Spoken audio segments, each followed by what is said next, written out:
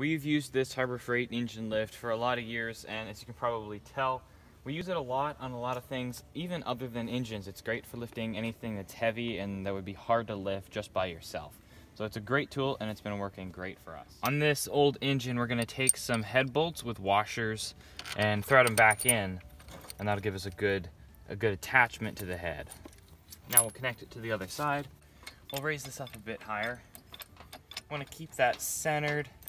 So the height, I want it to just be about right there so I can just link it on. We'll pull it up just so there's a little bit of tension on it. Make sure these don't go crooked. And just a little bit of tension on this so we're still able to loosen all these bolts. With tension on the back of the bolt, we'll be able to remove the motor mount. Now we can start to remove the transmission bolts from the motor.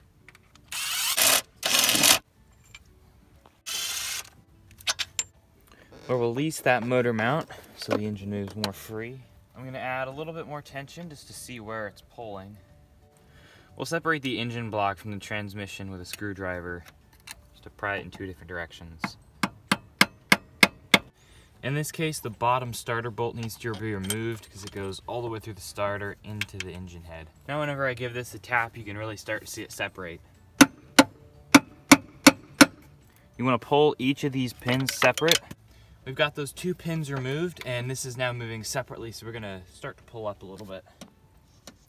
We need to get the clutch shaft disconnected so we can remove the rest of the engine.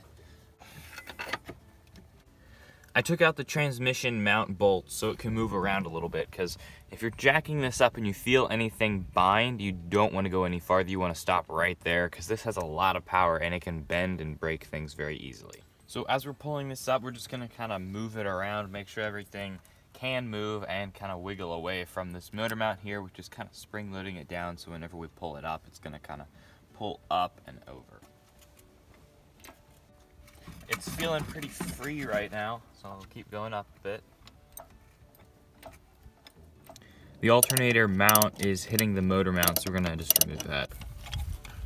That'll give us more room. Now we've got a lot more room here, and this can come out straight from this motor mount a lot easier. And the last thing holding it on is this zip tie. There we go. And now we're completely free.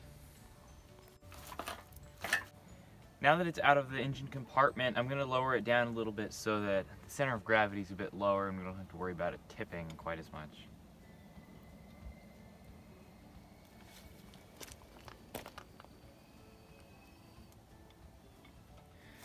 You never want to leave your cylinder out or extended where that chrome is showing. We've actually had to completely disassemble this hydraulic jack and repolish it because we left it out.